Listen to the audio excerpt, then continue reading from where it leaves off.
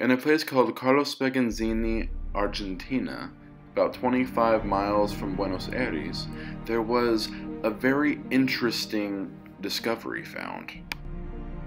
They were unsure exactly what it was, but they thought that it was from some prehistoric creature and a fossil and something that you wouldn't find every day in your backyard.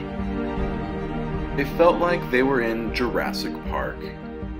Many of the law enforcement and people came, and many scientists as well, to find out what exactly it was. They found out, or at least came to the conclusion of it being a glyptodon. The glyptodon was a prehistoric mammal, which is closely related to the common-day armadillo.